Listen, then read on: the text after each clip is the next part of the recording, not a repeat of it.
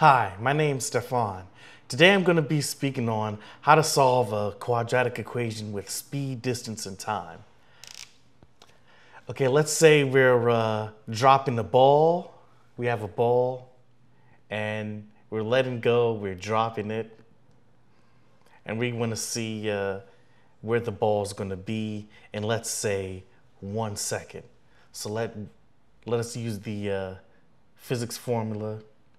Displacement D equals VIT plus 1/2 AT squared.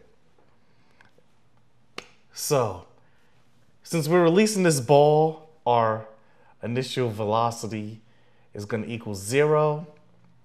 And we want to find where does it go after 1 second. So T is going to be equal to 1.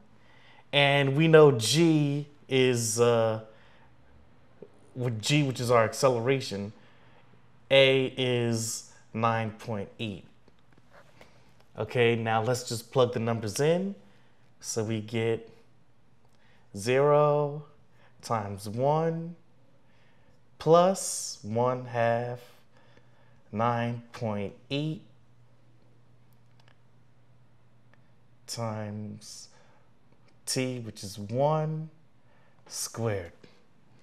And when we solve this, we get, okay, that's 0 plus 4.9 times 1. And so D is equivalent to 4.9.